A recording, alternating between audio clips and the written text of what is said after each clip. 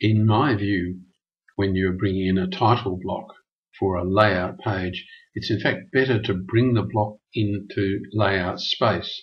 The reason for that, if I select this block here, I'll call it title 5. And the reason being that this is in fact an elevation view, and I might want to change the information in that block to match the particular sheet information.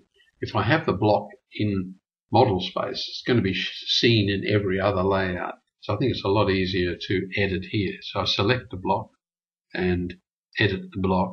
I can dive in here and just change any detail I want by changing the text.